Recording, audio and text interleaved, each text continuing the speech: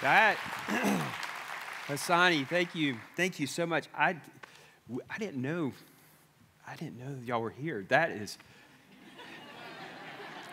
can I ask you a real quick question? So he performed the ceremony? Yes. Yeah, that's amazing. Did he get emotional? Yes, he was crying. Oh, I bet he was crying like a baby. I would be. What a great story. Thank you so much. What a great story. Thank you. Hasani, thank you for what you and Danielle are doing. Whew. Oh, my goodness. All right. Oh. So our next speaker is certainly well known. The abduction of Elizabeth Smart was one of the most followed child abduction cases of our time. And through this traumatic experience, Elizabeth has become an advocate for change related to child abduction recovery programs and national legislation. As the founder of the Elizabeth Smart Foundation, Elizabeth has also helped promote National Amber Alert, the Adam Walsh Child Protection and Safety Act, and other safety legislation to prevent abductions. Her story has been well chronicled. In fact, many of you have probably seen over the last month an A&E documentary and a Lifetime movie, as well as her autobiography, My Story. She is married with 2 children, and Elizabeth's example is a daily demonstration that there really is life after a tragic event. This is Good Morning America. This is Nightline. You're watching WISN 12. The abduction of Elizabeth Smart. The search for 14-year-old Elizabeth Smart has now gone nationwide. She was kidnapped from her bedroom in Salt Lake City. Police say the first 48 hours in a missing persons case are the most crucial. Elizabeth Smart. Elizabeth Smart. What happened to Elizabeth Smart? Will you please join me in welcoming Miss Elizabeth Smart?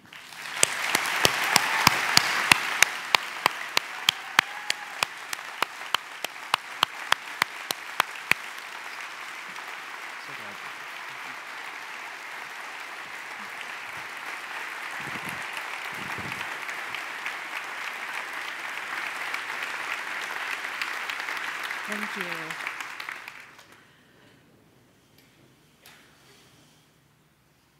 Thank you so much for having me here tonight. It really is such a pleasure to be with you. As was mentioned, this last month has been a very busy one. And as I was going around in New York, it felt like interview after interview after interview. One of the most commonly asked questions was, have you forgiven your captors? And yes, I have, but not because it will make any difference to them, because it won't. My captors, they don't care. They could care less if I have forgiven them. I highly doubt either one of them feels sorry for what they've done. I highly doubt that what has happened to them, going to prison, going to jail, has truly changed them. Perhaps it has. I hope it has. But I seriously doubt it. My forgiveness for them will not affect their life, will not affect who they are and what they've done. But I know that it affects me. And the morning after I was rescued, my mom gave me the best piece of advice I've ever been given. She said, Elizabeth, what these people have done to you is terrible. And there aren't words strong to describe how wicked and evil they are. They have stolen 9 months of your life away from you that you will never get back. But the best punishment you could ever give them is to be happy, is to move forward with your life, to do all the things that you want to do, because by feeling sorry for yourself, by holding on to the past, by reliving in it, that's only allowing them to steal more of your life away from you. And they don't deserve that. They don't deserve a single second more. So you need to be happy and you need to move on with your life. And at first, as she said that, I thought, whoa, why am I going to feel sorry for myself? Why would I be upset? I'm home. I have my family back. I have my friends back. I have my life back. Everything that was taken away is now back. And it's going to be fine. I'm just going to pick right up where I left off. Well, it didn't quite happen just like that. I had no idea how many people all of a sudden knew my name.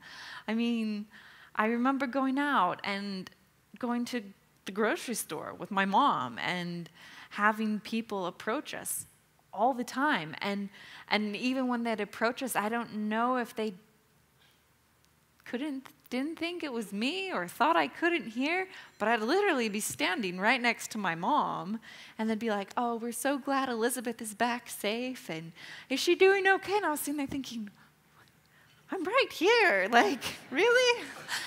And it was just such a huge adjustment to have so many people all of a sudden know who I was, because before I was kidnapped, I was very much a wallflower. I was very much just kind of happy to blend in, to not be noticed.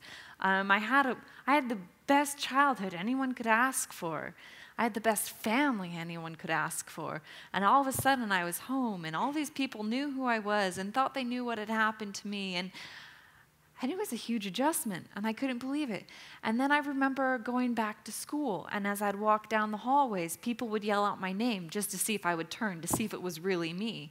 And I remember being shocked and surprised. And I remember as I started to move on in my life, there would be experiences that would happen, and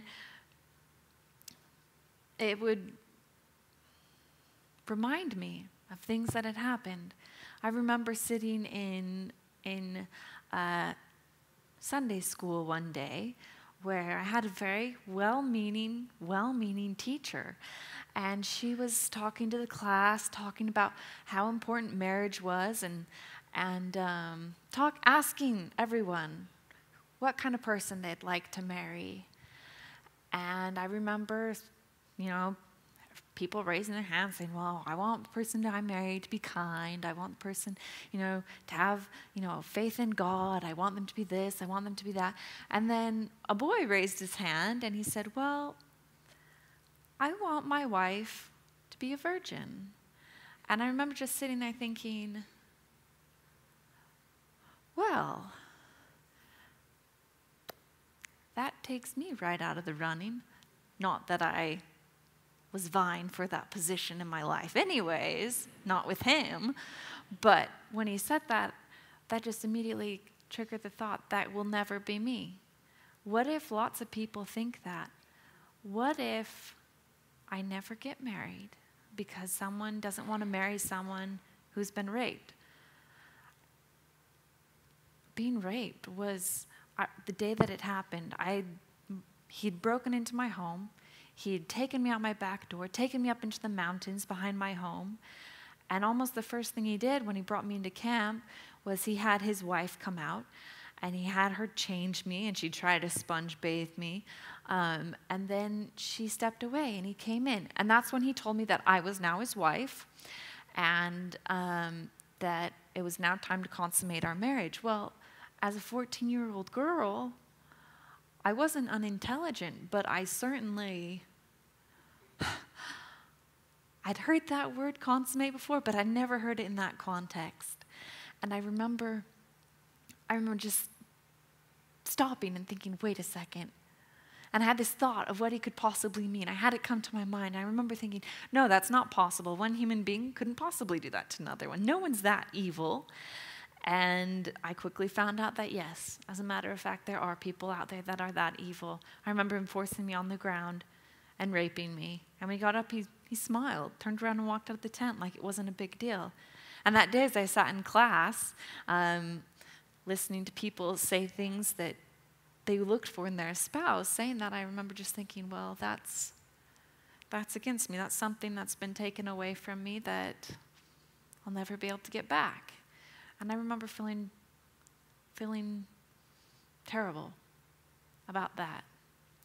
I remember when my case finally came to court. It was 8 years later. It took 8 years before I could finally go to trial. And in the long run, looking back, it should not have taken that long. But at the same time, it did allow me time to go to high school, go on to college. I spent a semester abroad in London studying art and music. I had gone to France. I was currently at the time living in France, serving a Mormon mission. And so in the long run, it did allow me time to move on with my life. But that being said, I remember sitting in the courtroom listening to my life, what felt like being torn apart, and feeling like my life was now compiled to a list of facts. I remember sitting up on the testimony stand, on the witness stand, talking about the worst time of my entire life. And as I sat up on that witness stand talking about everything that had happened to me, I remembered being taken to California, Southern California, for the winter, where initially he had found this dry riverbed. It looked like the fire swamp out of Princess Bride, to give you a point of reference so you can imagine it. That's what it looked like. And I remember just sitting in this camp day after day until finally one day he came back and he said, "It's time. I am going to go out." And he didn't say kidnap, but he said, he's like, I'm going to go out and I'm going to get another wife, because just his real wife, Wanda Barzee, wasn't enough. I wasn't enough. He had this whole plan how he was going to go out and kidnap 7 young girls. I was just the first. And he said he had found the next girl he was going to kidnap. And he started talking about her. Her parents had been divorced. He had found her, actually, through church. And he had never even seen her, but her parents had befriended him and tried to, welcome him and take him in, and they had fed him dinner at their house. And while he'd been at their house, he'd seen a picture of a young girl sitting on the piano, and she looked like she was about 12 years old. So he started to ask questions, found out that the girl was the wife's daughter from a prior marriage, and that she spent every other weekend and Wednesdays with them. And so he said, "Oh, that must be nice for you," and continued on. And then that night he came back to this hidden camp in the fire swamp, and he started talking about her. And then he said, "I'm going to go out and I'm going to kidnap her." And he had counted up the days to make sure that she would be there on that weekend. And I remember that weekend came and he left. And the whole time that he was gone, I was terrified. I was terrified that he would succeed. And what if he brought her back and he did the same things to her that he did to me? Would I just stand aside and let that happen? Or would I stand up with her? What would I do? How could I stop him? I couldn't stop him from doing what he did to me. But maybe if he succeeded, she and I could team together and we could escape. Maybe somehow something good would happen. And I remember when he got back, I was so relieved. I was so happy that he hadn't kidnapped her. But at the same time, there was a small part of me that didn't want him to be successful, but wanted a friend, wanted someone that I could turn to, someone that would be sympathetic to me, someone that would know exactly what I was going through, because my 2 captors certainly didn't. If any of you watched the TV movie, you certainly know that, and you certainly would know that Wanda Barzee was just as bad as he was, if not worse. I remember, as I sat on that stand, thinking of those experiences, and I remember not long after he had tried to kidnap this other young girl, he became worried that people would find out where we were, and so he moved me to a higher camp, a hidden camp up on the mountainside, and it was so hard to get there. It was, it was almost impossible to get there. It was very, very difficult to get there. And I remember during that time, actually, when he decided that we were going to go out and find a new place for him to hide me, I remember hiking up there, and there were these huge boulders on the side of the mountain, and I remember there was a crevice underneath one of them, and so he told me to crawl under there and see what was under there. Well, I did, and I remember at first I saw a pair of shoes, and that seemed kind of weird that there'd be a pair of shoes so far away, isolated up on the side of this mountain underneath this boulder. And then I found a belt.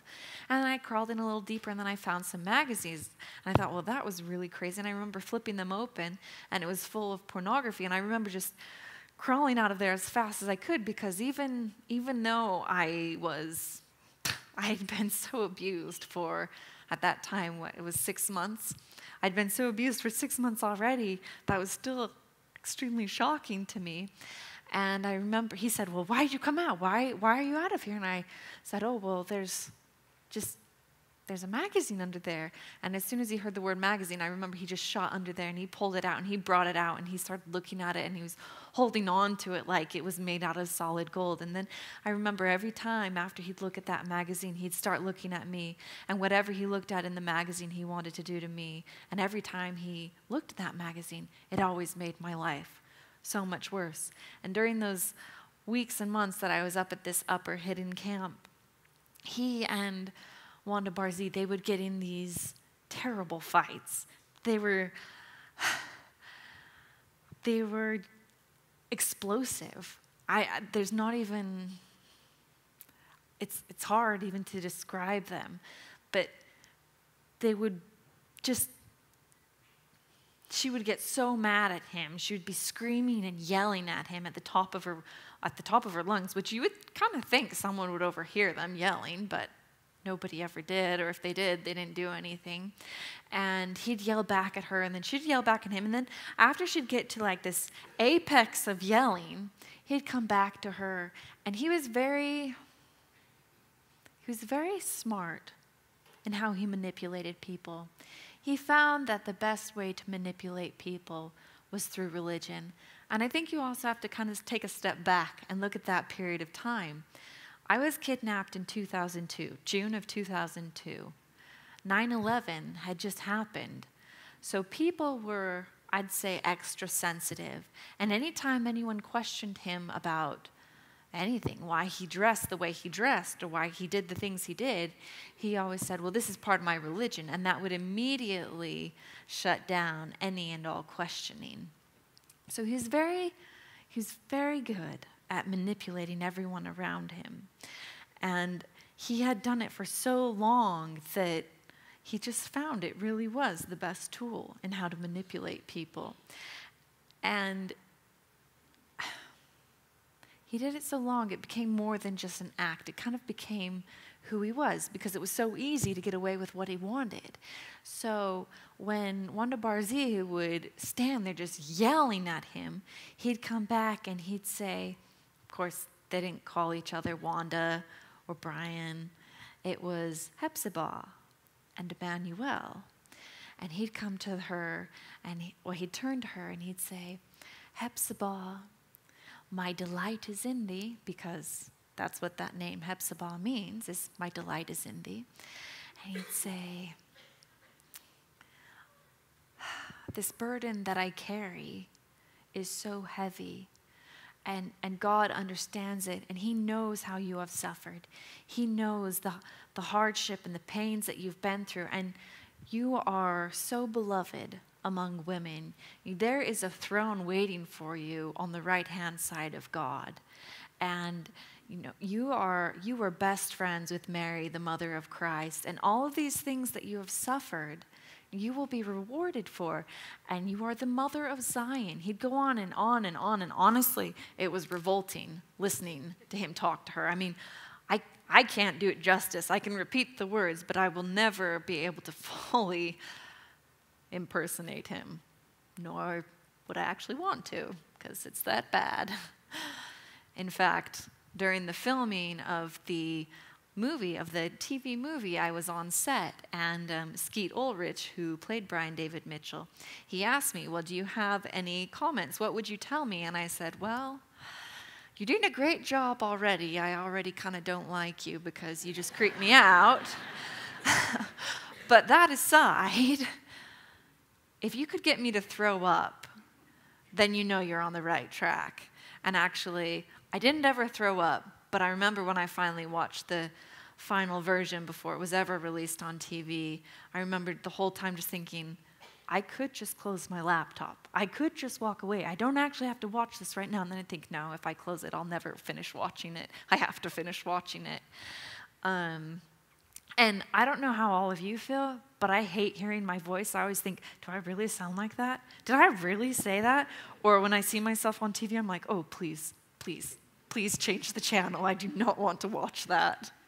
Well, during the TV movie, I narrate it. So I come on screen and you hear my voice throughout the TV movie.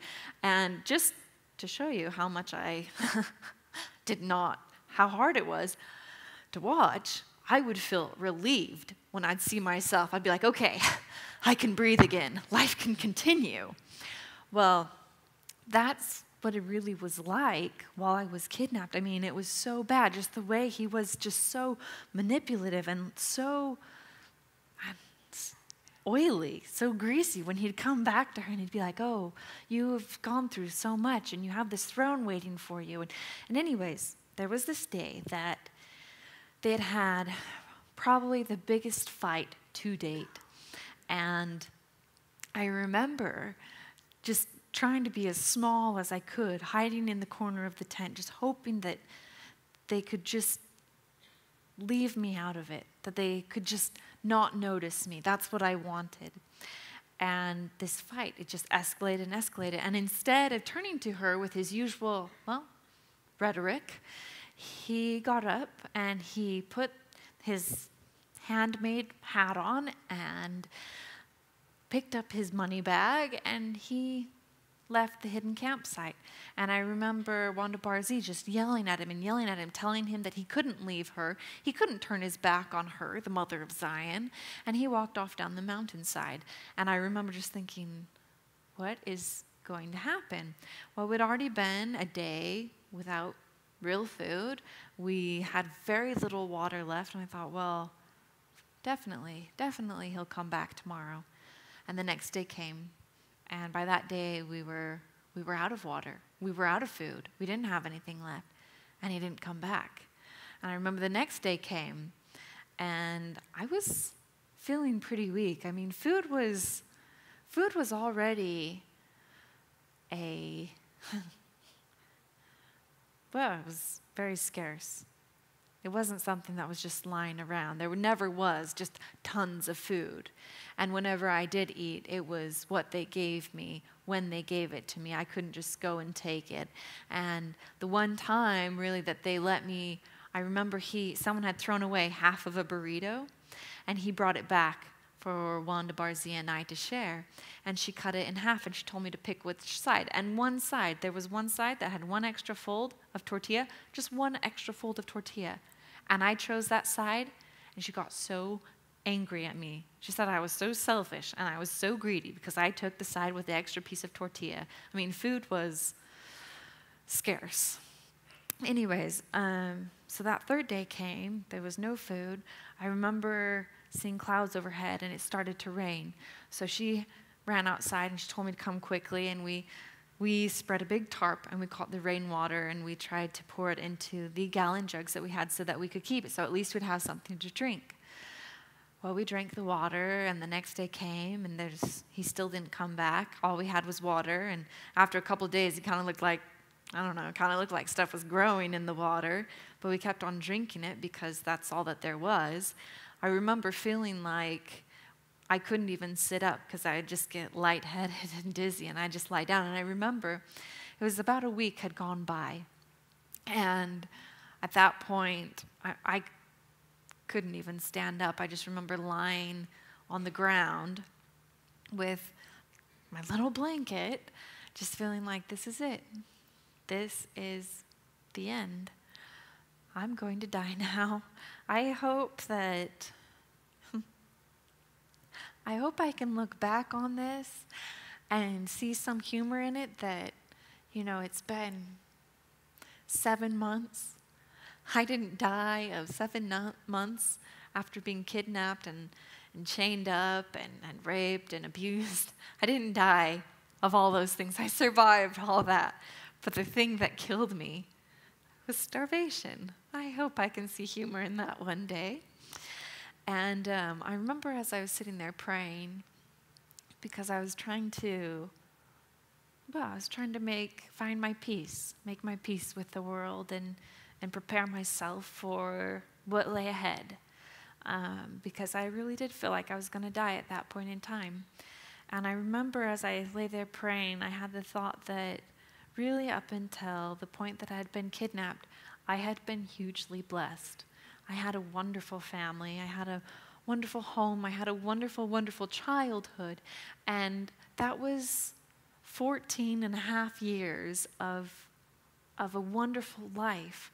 And 14 and a half years, what is that? My math's not that good. 14 times 12 plus 6, whatever number that is, compared to 7 really terrible, awful months. Well, the majority of my life had been pretty wonderful. So in reality, I had a lot to be thankful for. And so I started to think of all the things that I was thankful for. And then far off in the distance, I heard a voice. And it was singing hymns.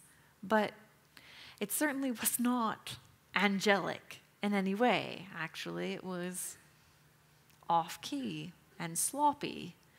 And I remember the voice getting louder and louder. If only it had been the heavenly choirs of angels singing. That probably would have been great. But a few minutes later, into the camp walks Brian David Mitchell.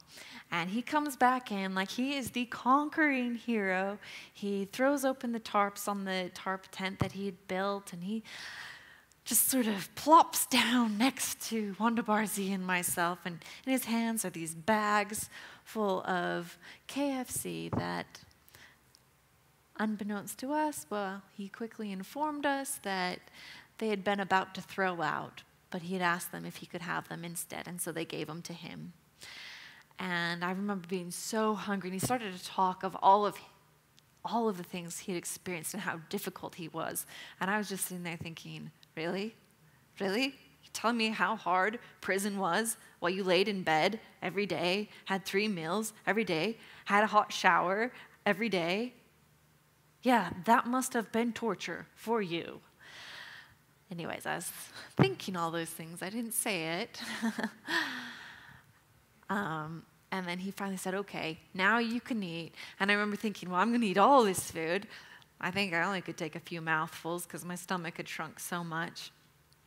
I remember all those memories, the memories of almost starving and being chained up and being raped and him going after these other young girls to kidnap. All those memories came back to me when I was on the witness stand. But I also remembered what my mom had told me, that what this man had done to me was terrible, and that he'd stolen 9 months of my life that I'd never get back, but the best punishment I could ever give him was to be happy, was to move forward with my life. And I'd always listened to my mom's advice. I'd always tried to follow it. I fall short of it probably far too often. But especially that day, I thought about it, and I thought about what I felt then. And I remember leading up to the trial, I was actually very nervous to see my captors again. I hadn't seen them in person since the day I was rescued, and I didn't know how I was going to react. I remember sitting in the front row behind the prosecuting team, and they brought Brian Mitchell into the room, and he still had his long beard and his long hair, but he was shackled with his hands around his waist and his feet, and there were 2 guards on either side of him escorting him into the courtroom. And I realized in that moment that I had followed my mom's advice, that I didn't need to be scared of what he would make me feel, because I realized that he had no power over me anymore. And I realized that forgiveness is not for the other person. It's for yourself, at least in my case. I guess I can't speak for anyone else. I can only share what I've learned. And what I've learned is that forgiveness is for you. Because had I held on to my pain, had I held on to my anger, had I held on to all of the terrible, horrible things that these people did to me, that they almost killed me, that they had taken away, they abruptly put an end to my childhood. They had done terrible, terrible things to me. I could let go of that. I realized that if I said I forgive you to them, it wouldn't matter to them. They will continue on with their life. Either way, whether I say it or not, they don't care. It will not make a difference to them, but it will make a difference to me. If I hold on to that hate, if I hold on to that anger, that means that a part of my soul will always be angry, will always be in pain, will always feel that negativity into my life. And that means that if you look at it mathematically, which I'm not a mathematical kind of person, that's always been my worst subject, followed closely by science, but I guess it kind of helps me to explain how I feel, crazy enough, by using percentages. So if a percentage of me was always angry, held on to that, that means percent of me would always be angry. So let's just say 10%. 10% of me would always be angry, would always feel pain, would always be holding on to the past. Well, that means only 90% of me could feel happiness, could feel love, could feel joy. And as I've moved on with my life, that means only 90% of me would be able to love my husband. That means only 90% of me would be there for my kids. I have two now. I've got a 2.5-year-old daughter named Chloe, and I've got a 7-month-old son named James. That means that only 90% of me would be there for them. And I can't afford to only be there for them 90%. I can't afford to only love my husband 90%. Call me selfish, but I want to be there for my kids 100%.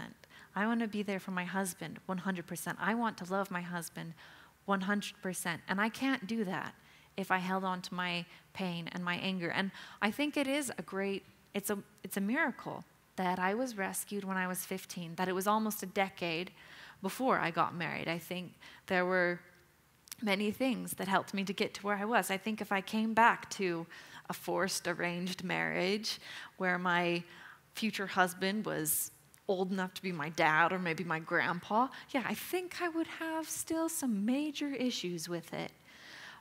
But I didn't go back to that. I came back to a loving family. I came back to a supportive community. I came back to friends who were there for me.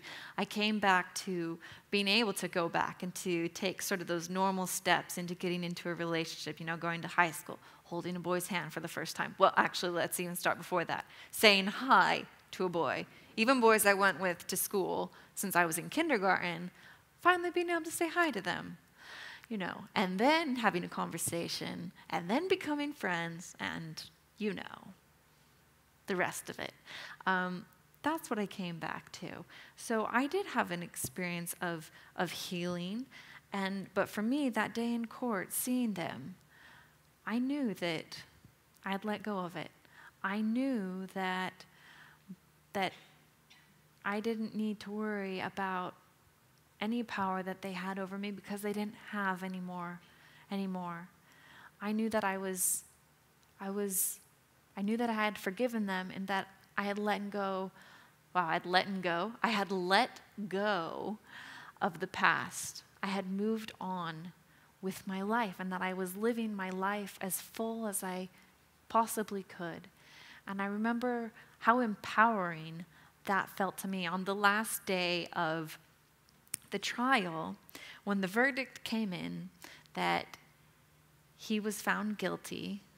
I remember the judge looking at me and asking me if I had anything to say to him. And to be truthful, I don't exactly remember what I said, but I do remember just standing up and saying that he had no further hold on me, that he never would, and that I was going to live a wonderful life. And if I didn't say that in words, I certainly thought that. And I remember feeling the same way as I've moved forward in every major life decision, that I'm so happy that I am able to live in this moment and look into my future and be in it 100%. And I feel so blessed and so lucky that, this is going to sound crazy, but that I was kidnapped and I was abused under the circumstances that I was, because I meet so many other survivors on almost a daily basis where their stories, everyone's story is different, and everyone has a story. I mean, whether it's kidnapping and abuse, or whether it's health, or whether it's financial, or whether it's marriage, whatever it is, everyone has a story. And many of the stories that I do hear do involve rape and sexual violence and abuse.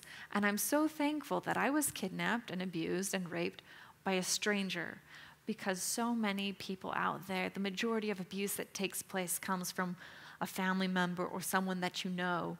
And how incredibly difficult would that be to go back home and face that person every day, or know that your family was forever divided because half of your family can't believe that, you know, your father or your uncle, your brother, whoever it was, could ever possibly do that, and the other half of your family's on your side.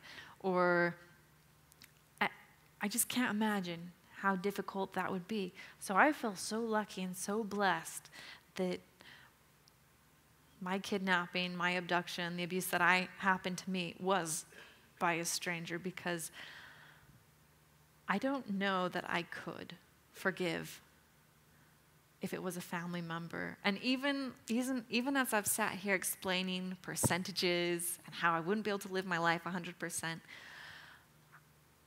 I can't imagine the betrayal I would feel if it was a family member. And so I am so grateful for what has happened to me, that it came from someone that I didn't know, from someone that I didn't love, from someone that I'm not related to. I feel like whatever this case is, whatever the situation is, there is always something to be grateful for, and being grateful, finding gratitude, is what will help you to move on. I remember every time I thought my situation couldn't get worse, it somehow always did. So I got to a point where instead of thinking this is the worst it can get, whenever something would happen, I'd start thinking, okay, what can make this worse? And I'd start thinking of it that way. And then I'd think, okay, well, it could be raining. That might make it worse. Or, I could be, I don't know, locked and chained up inside a dark cave where I never saw sunlight. I'd think of these things, and then when those things didn't happen, I found something to be grateful for, and that's what helped me get through every day. And I found that's always served me well as I've moved on, and as I've faced my other trials, and I've faced my other, well, we all have them. No one's perfect. No one's life is perfect. Whatever I've faced, I've always found that that has helped me to be grateful for something, and in the long run, be able to let go of whatever it is that has happened to me. And so I would just say that you can try to use that tactic as well. Find the worst and then be grateful when it doesn't happen. But I would also say that life is so worthwhile, and no matter what has happened to you, no matter what your background is, no matter what your past is, each of us deserve to be happy. Each one of us is a son or a daughter of God, and as such, I feel and truly believe that He wants each and every one of us to be happy, and that bad things do happen, but that doesn't mean that they need to define us or to destroy our life. It's so easy to get caught in a pit feeling sorry for yourself, but I just have to go back to what my mom said. She said, don't let these people steal another second of your life. You need to be happy and move forward. And I don't think that she meant you'll never have another bad day.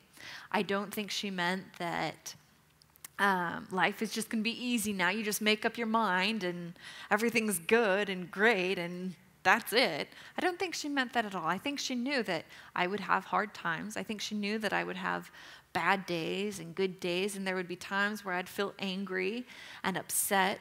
But I think that she meant that it's okay to feel these feelings. It's okay to be angry. It's okay to be mad. It's okay to feel pain. But make sure that that is not your end goal. Make sure that happiness is your end goal. And I've loved so much as what was just said earlier, that forgiveness is not your end goal.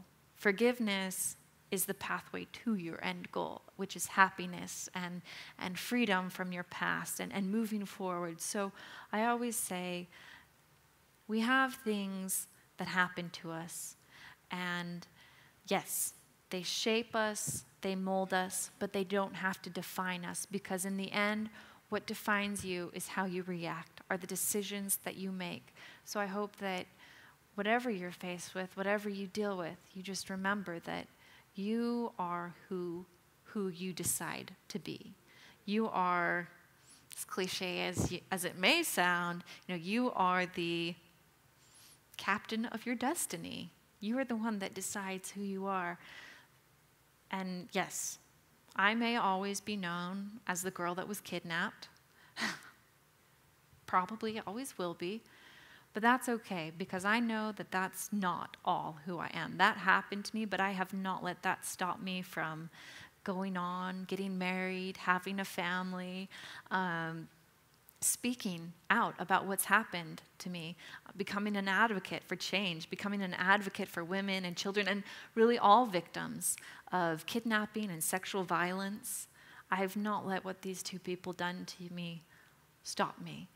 And so I'm so grateful to my mom's advice. I will forever be grateful to the thousands of people who have prayed for me, who searched for me, who have sacrificed so much on my behalf. I just want to say thank you so much for all that you have done for me over the years. And thank you so, so much for having me here tonight. It's been such a pleasure being with you. God bless all of you. Thank you.